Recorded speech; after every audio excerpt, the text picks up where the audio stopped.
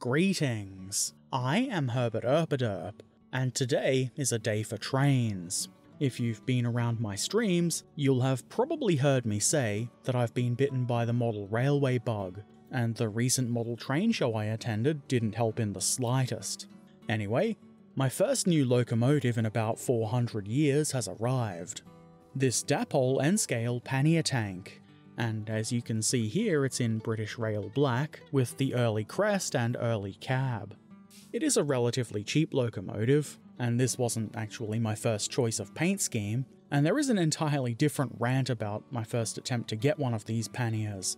If you happen to be in Australia like me, or anywhere else in the world really, I would definitely recommend avoiding Perth Hobby Centre.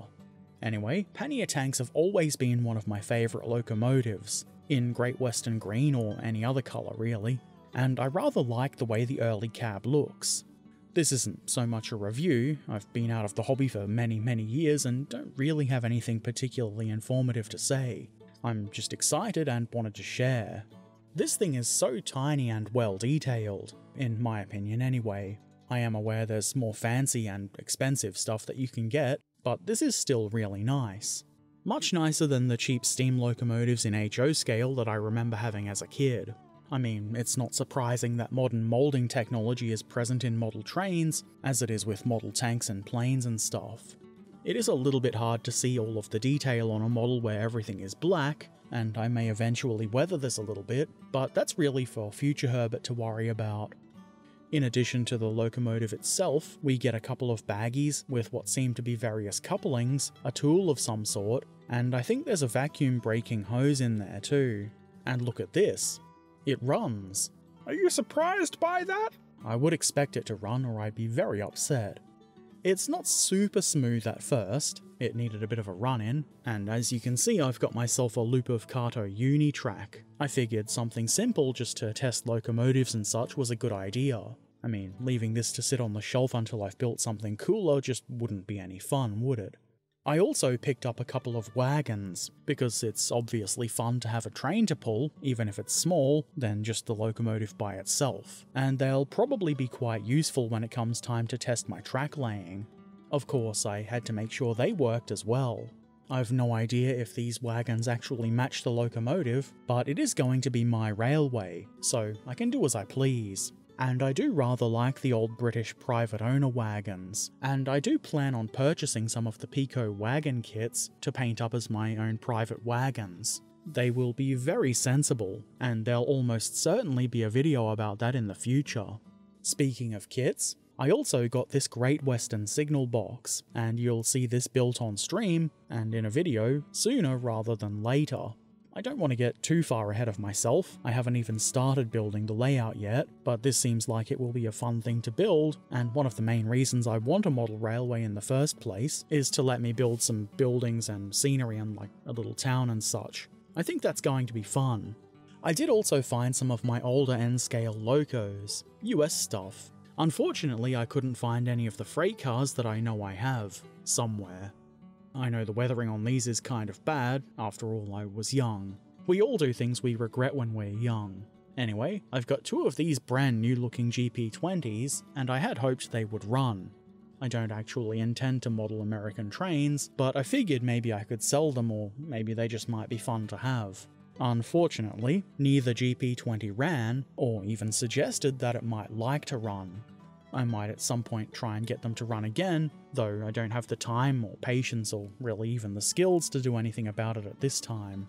The Dash 8, I think this is, kinda generic modern diesel is what it is. It doesn't want to run either. Quite rude, really.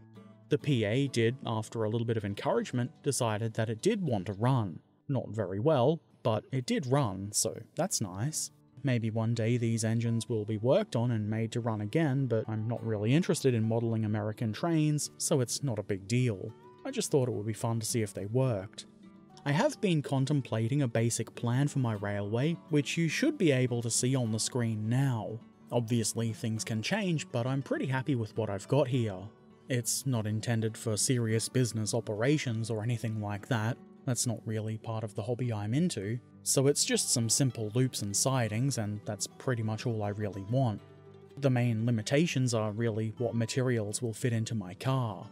At the moment, the idea is that it's going to be 2400mm by 810, and being that it's defined by the size of plywood sheets that will fit into my car, it's going to have to be split into 2 halves. My car is definitely not going to fit 2400mm lengths of wood, so 1200, which happens to be the length of the plywood sheets I've been looking at.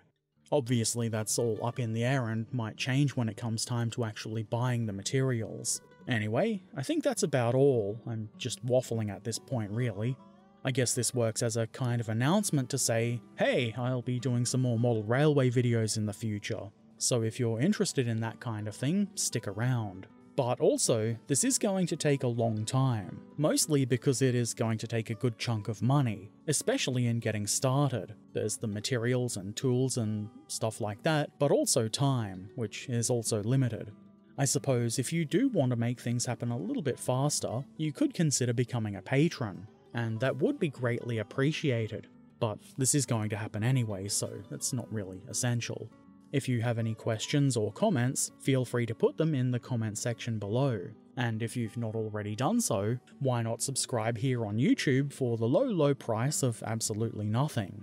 Or, as I said a moment ago, if you have the means and you want to help me do the things I do, as well as see my videos a bit early, consider becoming a patron. You can find links to Patreon and all of my other things like Discord and social media in the description below. And as always, I shall return soon. So until then, be excellent to each other, have an amazing day, and thanks for watching. Farewell.